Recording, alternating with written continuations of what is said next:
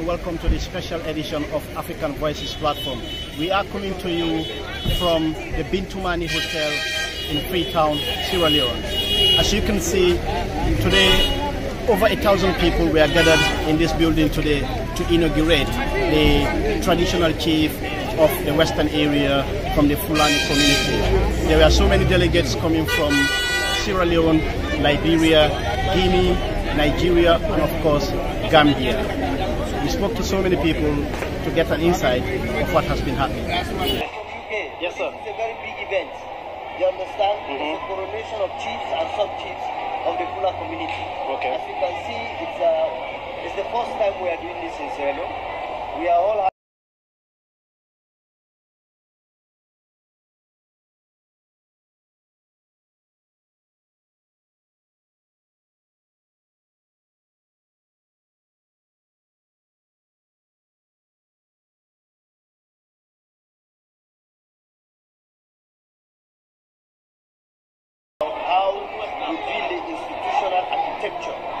to manage and govern the Fula community.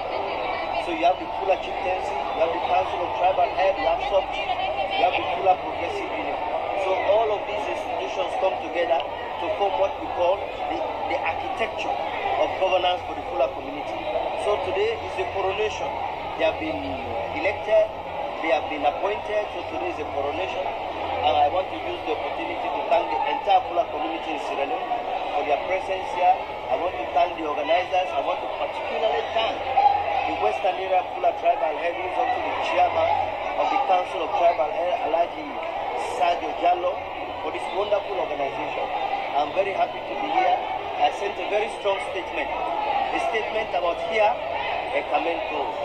You understand? This is to show that the Fula, we are together.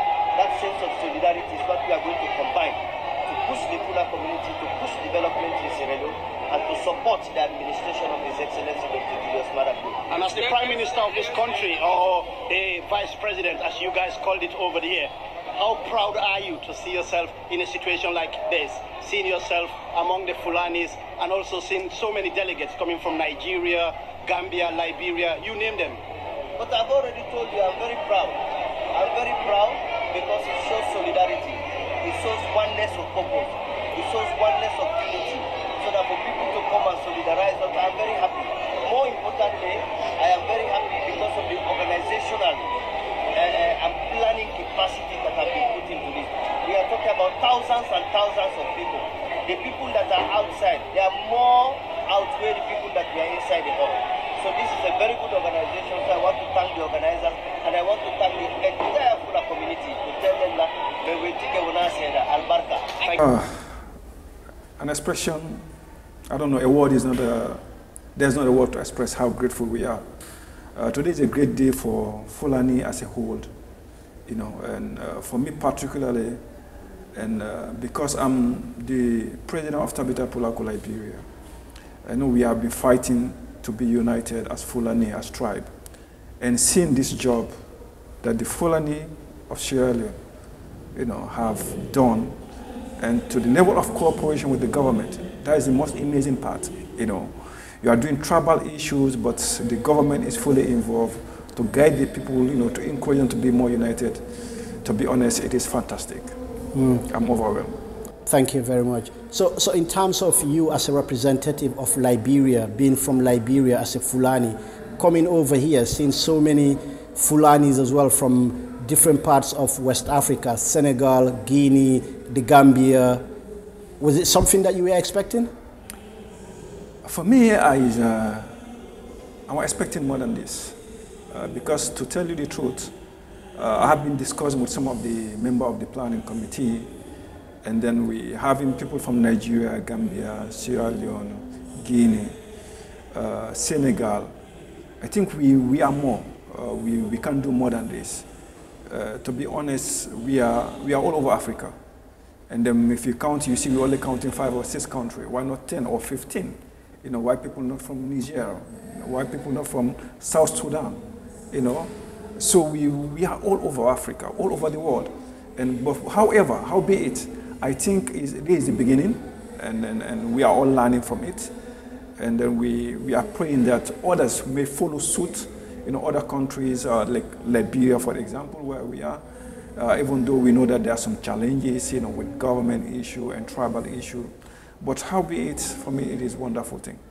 Yeah, speaking of challenges, I heard earlier one of your representatives from Liberia, if I'm not mistaken, one of your delegates, who said what he saw here is he is very, very proud, and what he has seen here, he has not seen it in so many countries. So in terms of Liberia in general, how will you describe Liberia right now in terms of unity among the Fulanis, and what do you aspire? What have you learned from Sierra Leone? What we have learned from Sierra Leone so far is that unity and forgiveness is the hallmark. When people are together, and when people from all type of different aspects of ages, different generations, coming together, you need two things. One, understanding. Two, forgiveness. Because if we are not understanding each other, we are not forgiving each other, it's very difficult for us to communicate properly. And I think what we are taking from here to Liberia is that to encourage everyone to be united. We have this type of, how to put it, division or segregations among us. I think it is very important that we avoid that. This Timbo Timbilabe issue, these are things that we should not be able to, we should not discuss now. Our forefather then did that to fight the jihad war against the unbelievers. And they did it for them to be able to be more united. But today, some of our people are using that to divide us. I think we can learn from Sierra Leone that Fulani, Pulaku are one. Pulaku are one. Once we stand together, we become more stronger. And lastly from me, what will be your message to anyone who will be watching your interview globally, especially to any Fulani, be it in Liberia, Sierra Leone, or any part of the world? Unity. That's my message. Let's be united. Let's be united. Let's be united. That's my message. I am highly honored to be invited here under the Lamido Adamawa, under the invitation they extended to Lamido Adamawa. We are here under his invitation and to extension of all Fula community in Nigeria. We are highly honored to be here, and what motivates me the story I'm hearing about how the cordial relationship between Fula community in Sierra Leone and the other ethnic group and other ethnic group, and the performance of the chieftains that are working with the government, the FPU Fula Progressive Union, the way they are coordinating themselves, the way they are working, it was highly impressive, where we think every country or every Fula group should follow those footsteps. If you can see the history of this country from the Civil War, after Civil War reconstruction, the way the Fula community were able to raise and unite themselves. So it is something people should be proud of, every Fula in the world. Speaking of unity, we all know that Sierra Leone, of course, had difficulties, as you mentioned there, during the war. But also coming from Nigeria, Nigeria does have its own challenges. What do you think you've learned from Sierra Leone that you can take to Nigeria? Yeah, I think the key things where the two areas where we will learn mostly is how the traditional institutions will work with the government, and how other progressive groups like Fula Progressive Union can work together with the traditional and also can be a platform for pushing for the right of Fula. Fula in Nigeria are one of the largest tribes in Nigeria. They are usually about 30 to 40 million. But because we don't have a structure or a platform where all the Fulas are united. So what we saw here in Guinea, I think in Nigeria we are going to copy it to help our people, especially the Fula in rural areas, the nomads. I think that area where the traditional institution, the government, working hand in hand with the government and working hand with some progressive union is key in achieving the desired result. And in terms of what you've seen here, do you think there is a platform here for the sub-region, for Fulas to come together as one? As you've mentioned, the Fulas are one of the largest ethnic groups in Nigeria, and likewise in Guinea and in many parts of West Africa. Yeah, as I can tell you, I'm part of Capital Pulaku International. I'm the executive Capital Pulaku in Nigeria. Every association, every group has its own up and down. We are seeing what we are always advising. Let us be the platform for bringing unity in the country. We know there are some issues sometimes. The Capital Pulaku group in some chapters are creating some factions or some division.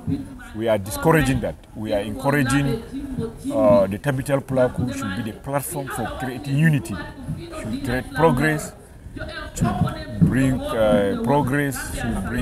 development, to sustain the cultural of Fula people. I think the key platform we can promote is Capital Pulaku International, and also if there's any other platform that can come up to improve the life of Fula, to bring unity and keep their culture, it's welcome. And lastly from me, we've seen here the Vice President of Sierra Leone here today, who is a Fulani, and we do know that Nigeria as well, if I'm not too sure, but I think the current President of Nigeria probably is a Fulani as well. How do you think sometime with the Fulanis in general, to bring these leaders together so that it can be stronger for the not only for the countries but also for the tribe? The Vice President, I saw him. The Vice President is doing a good job, and we are proud of him in terms of his performance, in terms of the achievements so far he has achieved after elected as the Vice President of this country. I think they can work together with the President in terms of understanding the cultural challenges of Fula, and also how Fula can work with other tribes. In Nigeria, the President of Nigeria, of course, is a Fula, but a lot of times, sometimes if there's a lot of other factors, especially being the culture in terms of cattle rearing, the facing desertification movements. So I think they can put their head together with the Sierra Leone Vice President and Nigeria to work together. You know, Nigeria has sacrificed a lot in Sierra Leone.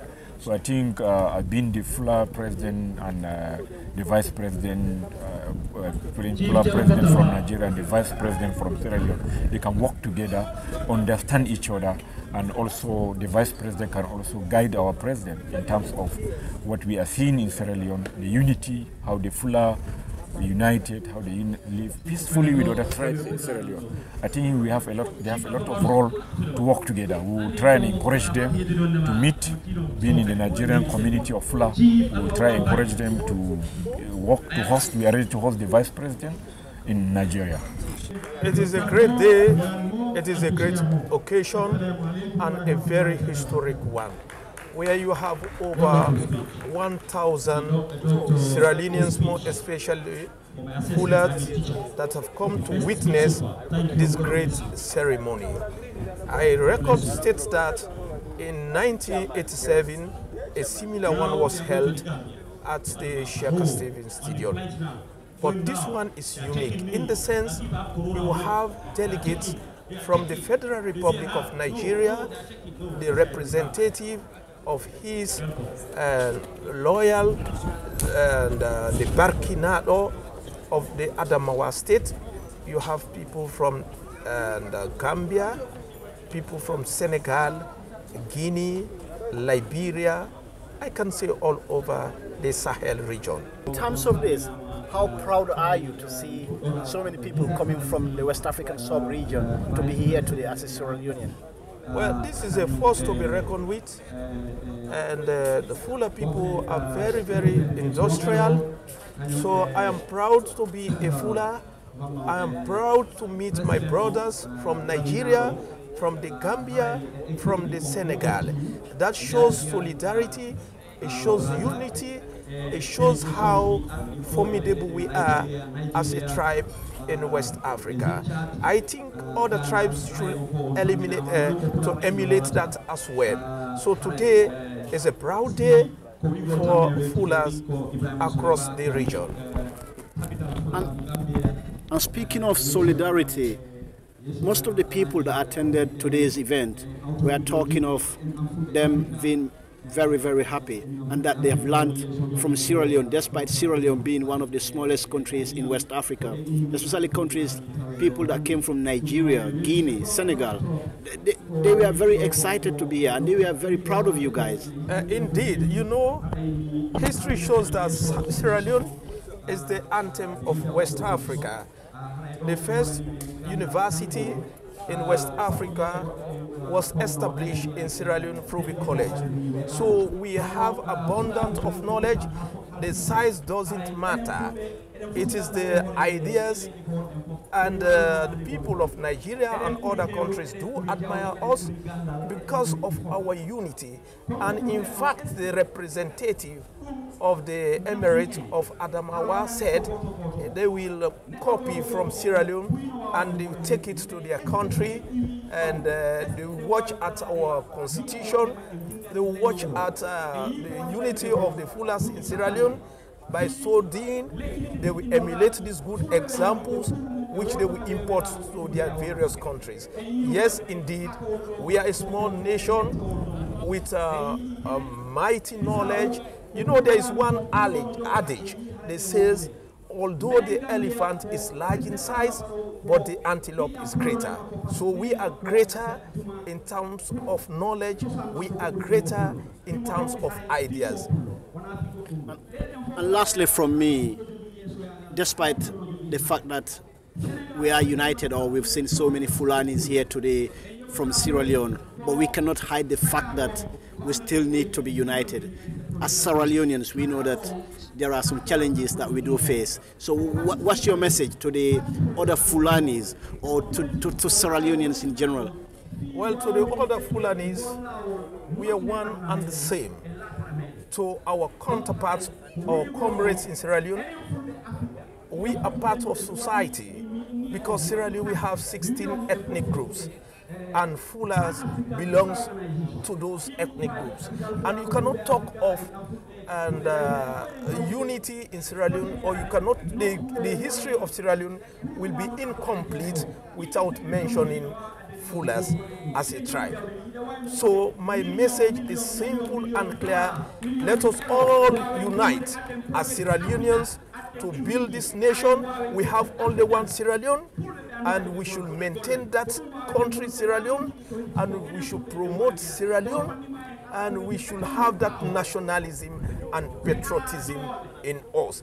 Sierra Leone should be first, nothing but Sierra Leone, and nationalism and patriotism should be our trump card. Well, it was a surprise, not something like I very expect, because it's very historical. This is my first time to see, Fulani for all walks of life come together in this kind of atmosphere. That shows that the Fulani in the world are ready to unite and to come together as one, because look at the strength, look at the population. We are the highest, we are the biggest in the continent. You don't go anywhere in the world, you don't find Fulani. So it was a real surprise, but equally it was not a surprise as well, because we know what the Fulani in Sierra Leone can do. They are very good in history making. Speaking of that, as someone who came from Liberia, how will you describe the Fulanis right now in Liberia in terms of unity? As we all know, back in the days in Liberia, it used to be very difficult for Fulanis over there. Oh yes, thank you very much. Let me take this time to appreciate the National Fula Governor of the Republic of Liberia, His Excellency Mohamed Juldeh Jalloh. Since the ascendancy as governor, Samuel, there have been a lot of changes that have been happening of recent. That have been demonstrated. Liberia decided to celebrate the return of the slave to Africa through Liberia, 200-year celebration. For His Excellency, the President, Dr. George Manuel Weah, decided to invite the Fulani to take part and participate in that celebration. So I mean, we demonstrated, you know, an equality and the heritage of our culture and tradition of the Fulani. So I mean, can you imagine? We took half of the field that day. We were very, very excited. As president of the Fula Business Association, I instructed all businesses to be closed down, to declare that day as a national holiday, because it was an opportunity that was given to us as Fulani in Liberia. Yes, I mean, so we've been over there for more than 200 years, but we are not being recognized yet as citizens of that country. But we are talking to the government to see how best we can be recognized. I will believe the government of Liberia will soon and very soon, through His Excellency Dr. George Manawia, will recognize the Fulani as citizens of that country. Will you say as a Fulani, that's one of your most challenges that you are facing right now, being recognized as Liberians? The fact that you've been there, as you stated, for over 200 years, but up to now, Fulanis are not recognized as first-class citizens, but sometimes as second-class citizens, or not even citizens. That's a major challenge that we're facing in that country, Liberia. We are not even classified to be a second-class citizen. We are not even recognized as citizens in that country. But according to the Constitution of Liberia, a Negro descent, so we can be a citizen of that country through a naturalization. And some of us, we are naturalized born, we have naturalized citizens. So through the Constitution, we are citizens. But we are not part of the 16 tribes, you know, so to call, according to the Constitution of Liberia. So we are out of the tribes that make Liberia to be a Liberian. We are not part of that tribe. Okay. So what do you think you've learned from Sierra Leone today that you can take back to Liberia that you think that might help you in the future? We learned a lot. I'm very excited. I'm impressed by what I saw here today. The unity, the solidarity, the hospitality, you know, the tranquility that I saw in Sierra Leone is very overwhelming. I'm very glad, most especially for the host, the head of the chief, you know, Al-Mami, Chief Alhaji Mohamed Jalloh, for his invitation extended, you know, to us as Liberian Fula, and other Fulani around the world. We'd like to thank him very much. We learned a lot from here. And not only we as Liberian Fula learned from here, but other Fulas that came alongside with us, like for Nigeria, the Guinea, the Gambia, the Senegal. You just name the rest of them. They learned a lot from here today. It was very excited. It was very historical. It was very good. It was 100% perfect. I'm very grateful to be here as well. It's very history making for me at this particular time. I never saw what I saw here today. It very impressed me a lot. So we learn from this as a leader, you know, of the Fula community in Liberia. We take note already. We will try to see our best. You know, we will photocopy what we saw here today to carry back to Liberia, so we can able to practice those things, and put it to reality. Aside from today's event, as you can see, people are now leaving the Bintumani Hotel here in Freetown. Earlier today, as we mentioned at the beginning, there were thousands of people across the region who were gathered here for the inauguration of the traditional Fula chief of the western area, Alhaji Sajor Jalloh. So many delegates from Liberia, Guinea of course, Nigeria, the Gambia, and other parts of the sub-region. Until next week, that was me, Baillor Jalloh, and thank you for watching.